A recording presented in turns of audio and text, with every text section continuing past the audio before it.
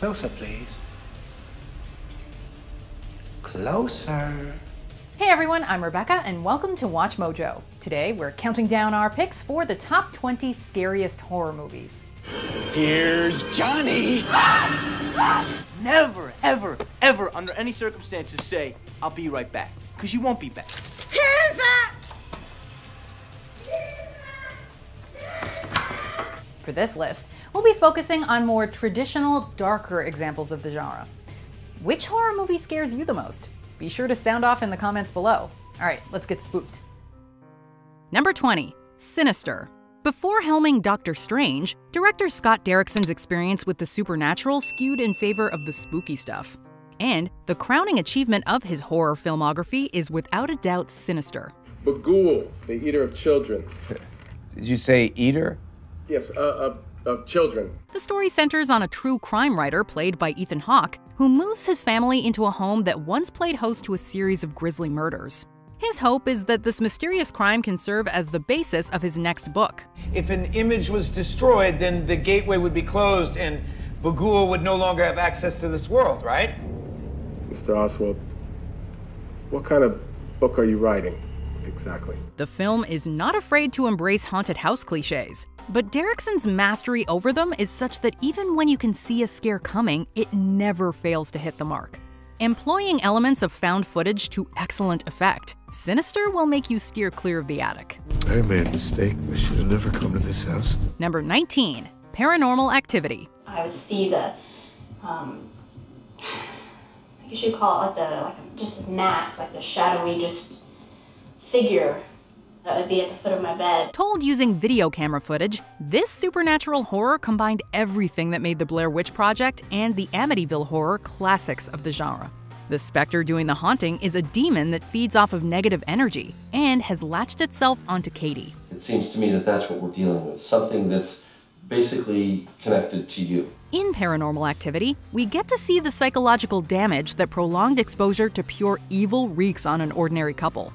The found footage style makes it feel believable, while also incorporating numerous jump scares.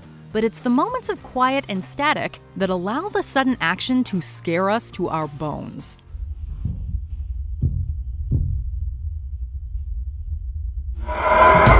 Number 18, The Witch. For anyone who feels tired of the same old horror movie tropes, The Witch is a welcome change. It was a witch! No. It was a witch, Misty. You speak her right. Thomason! It was I. Liar. The feature film debut of writer-director Robert Eggers, this period piece is a reminder that there are a lot of different ways to scare an audience. Mother and Father will find out. What? That you are a witch. Set in the 17th century, The Witch follows a Puritan family trying to scrape out a living on their New England farm. When the youngest child, Samuel, suddenly disappears near the woods, however, the fervently religious family is torn apart by suspicion, bad luck, and, it would seem, supernatural influence. Thomason, take the children outside. What does this to me? What does this? You'll find few jump scares in The Witch. The film takes a slow burn approach that instead gets under your skin using atmosphere, paranoia, and an unrelenting sense of dread. Wouldst thou like to live deliciously? Yes. Number 17, The Blair Witch Project. The woods around Halloween time is a creepy enough phenomenon. I don't want to go cheesy. I want to really avoid any cheese. One of the most successful indie flicks ever, the Blair Witch Project's marketing campaign made it the most talked about movie in the US. The fact that the teasers and trailer whet audience appetites while giving away virtually nothing about the plot made the found footage flick's twists and turns all the more shocking.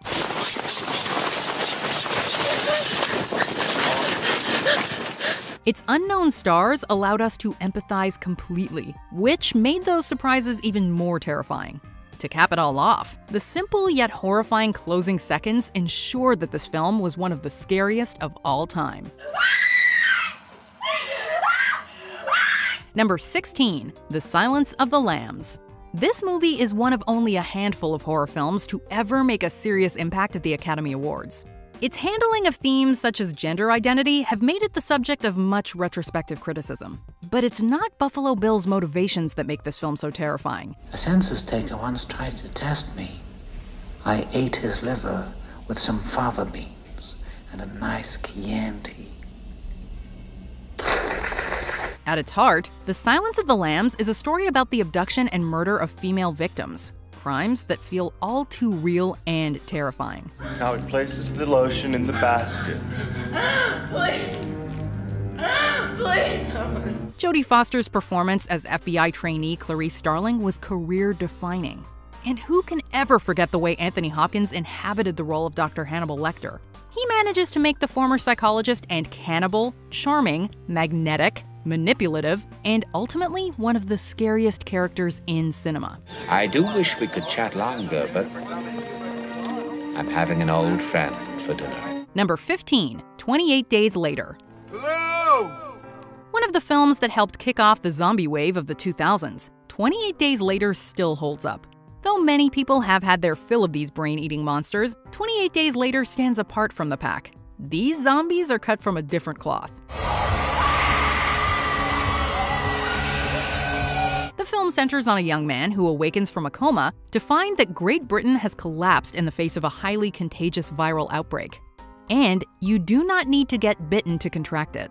The infected in this film feel like creatures of limitless energy, rabid and animalistic in the way they attack.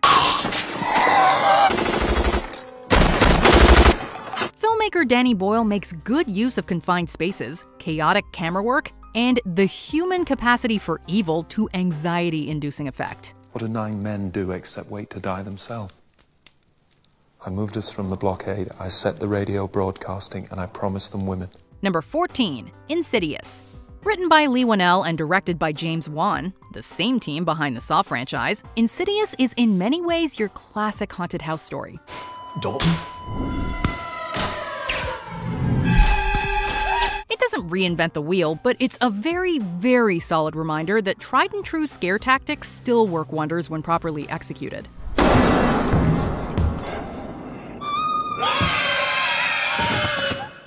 After moving into a new home, the Lambert family soon finds themselves plagued by supernatural forces. Dalton, the eldest son, who fell into a coma after going into the attic, seems to be at the center of the activity. What makes Insidious so scary is its relentlessness. What? The scares are fast and frequent, but rather than giving audiences a genuine break, the filmmakers use mounting dread and discomfort as the movie's baseline tone.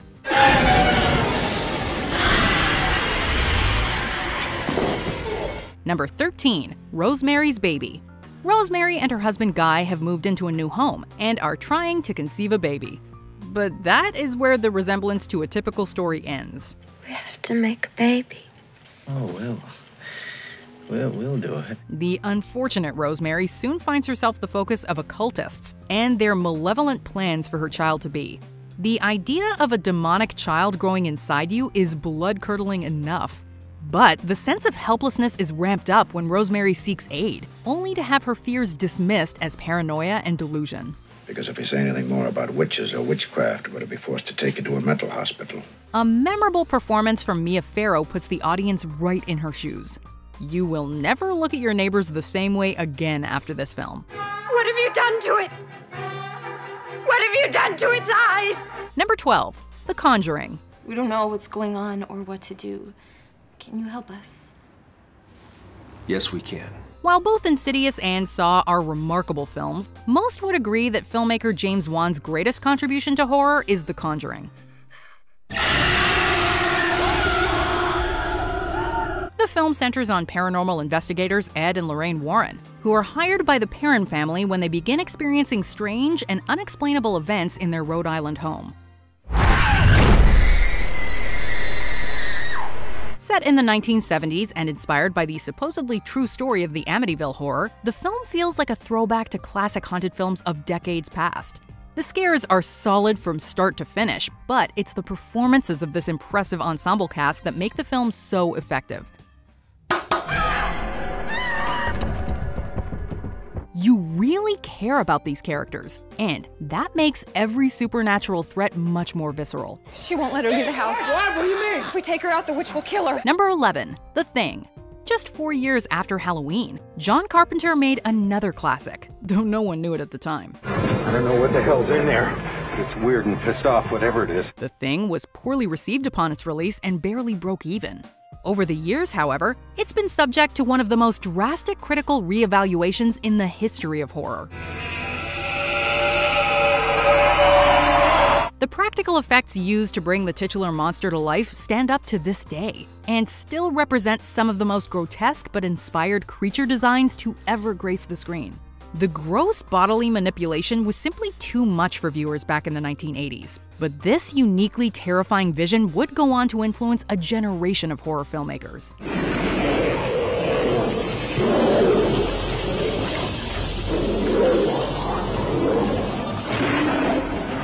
Number 10. The Ring. 7 days. What would you do if your son had 7 days until he dies in horrendous fashion? So you know when I'm going to die? And what if your son's fate was inexorably tied to your fate? No! These are the questions that this remake of the 1998 Japanese film attempts to answer in the most unnerving way possible. Fueled by amazing sound design and a gripping score, every moment of The Ring will have you recoiling in terror. No need for loads of gore here. With just lots of disturbing visuals, the use of psychological horror, and a haunting vibe, it's no wonder the movie was both a critical and commercial smash.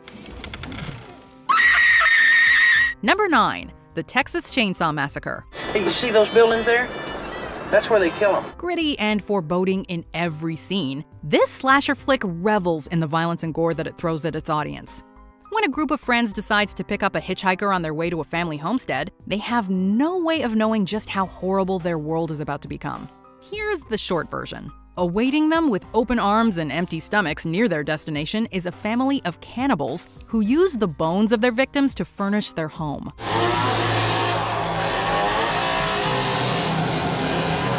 Among the most wantonly violent films ever made to this day, if this massacre doesn't chill you to your very core, we don't know what will.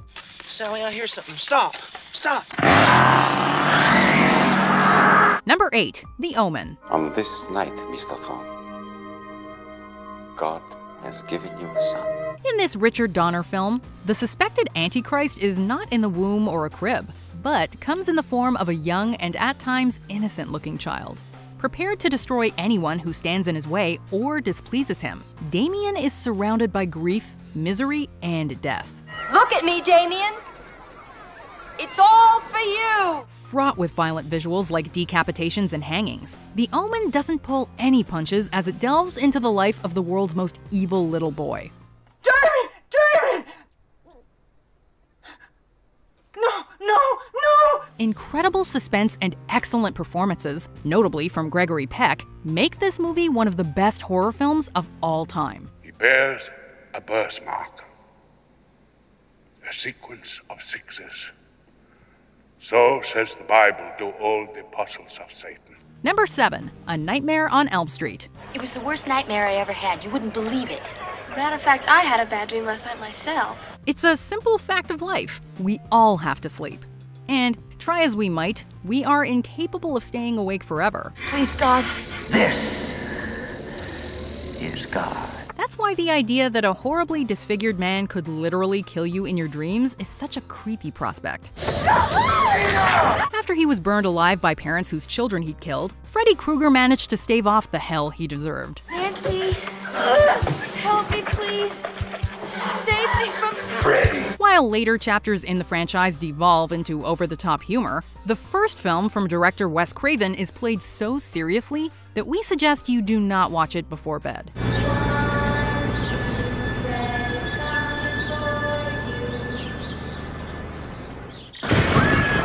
Number 6. Hereditary.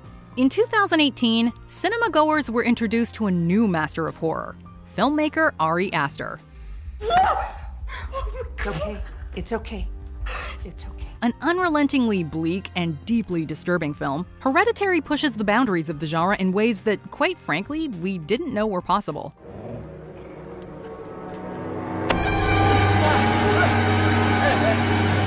It immediately drew comparisons to such highly influential pictures as Rosemary's Baby and The Exorcist. The film doesn't bother with jump scares. It instead shocks with genuinely unexpected and deeply disturbing imagery, from which it refuses to turn away. The tension and overwhelming sense of dread are so pervasive that some viewers may not last long enough to see the mystery unraveled, further bolstered by stellar performances all around. Hereditary isn't just a scary movie, it will shake you to your core. Make it stop! Please stop! Now make it stop! Number 5. The Shining. If there's one horror film that beats out The Thing in terms of critical reassessments, it's this one. Directed by Stanley Kubrick, The Shining is undeniably unconventional. Come and play with us, Daddy. It's a lonely, ambiguous, and thoroughly unsettling experience that, while arguably a tale of the supernatural, is fundamentally about one man's descent into madness.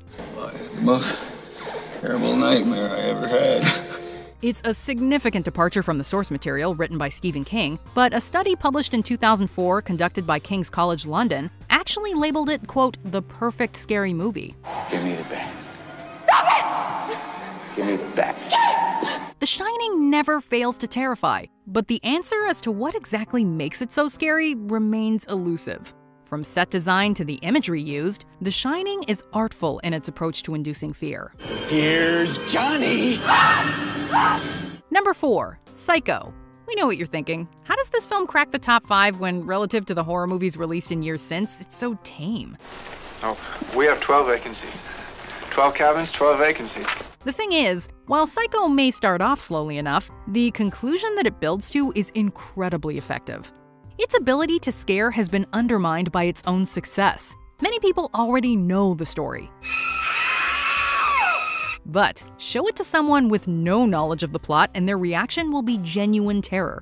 And the initial lack of horror makes the sudden violence and twisted reveals all the more powerful. No one will argue against the fact that Psycho is one of the greatest horror films ever made, but it also remains one of the scariest.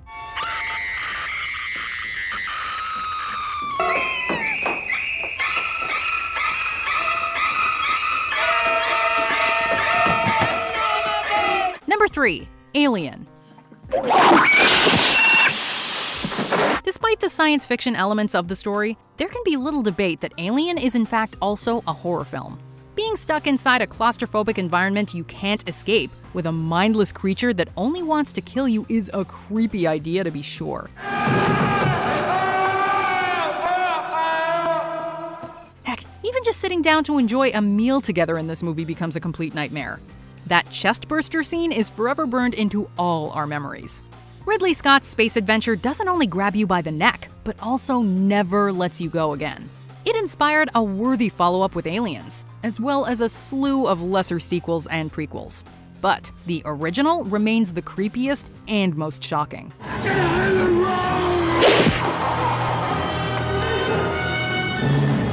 Number 2. Halloween. Michael?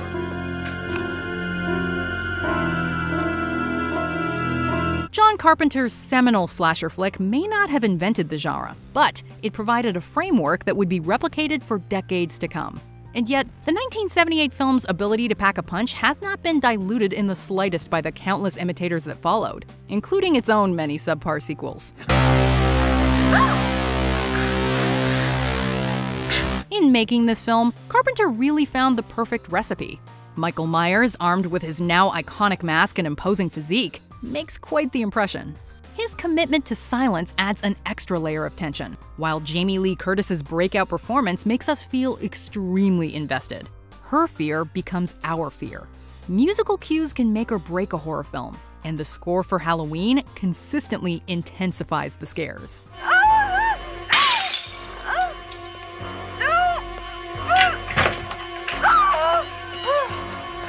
Scared yet? I know I am. And I've actually seen a surprising number of these, so I can confirm that number 1 is super scary. But of course, you already knew that. So let's sneak our way through the honorable mentions, and then we'll name our top scariest horror movie. The Grudge, a chilling ghost story full of creepy kills. Candyman, as haunting as it is gory. Allow me at least to kiss. Just one exquisite kiss.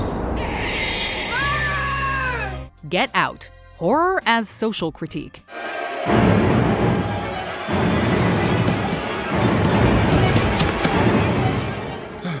The Strangers, a home invasion slasher inspired by real events.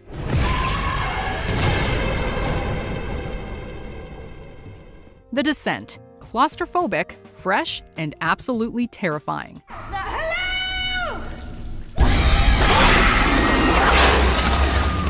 Before we continue, be sure to subscribe to our channel and ring the bell to get notified about our latest videos. You have the option to be notified for occasional videos or all of them. If you're on your phone, make sure you go into your settings and switch on notifications. Number 1. The Exorcist. You're gonna die up there. Demonic children get us every time. The Exorcist introduces us to Reagan, a friendly 12-year-old girl who becomes possessed by a demon after playing with a Ouija board. Captain Howdy, do you think my mom's pretty? A terrific and refreshing concept for a horror film was taken to the next level by William Peter Blatty's exceptional screenplay and the amazing direction of William Friedkin. Unflinching and truly scary. This is what we'll always imagine an actual possession would actually look like. It forces us to picture how helpless we'd feel if ever this happened to a loved one.